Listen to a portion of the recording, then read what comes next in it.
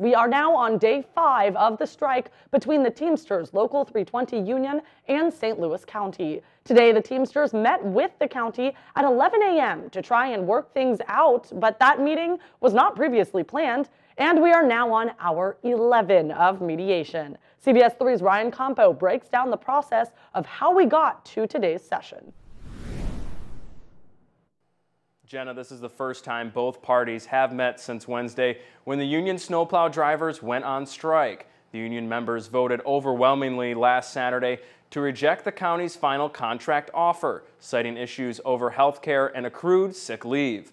The county's Public Works Department plows more than 3,000 miles of roads, and county spokeswoman Dana Kazel says supervisors and other licensed employees will drive plows during any strike. The local voted in December to authorize a strike, and on New Year's Day, union officials gave the state notice of intent to strike. That strike prompted a 10-day period where the two parties couldn't meet to talk contracts. After that 10-day period, mediation had to happen before a work stoppage could occur.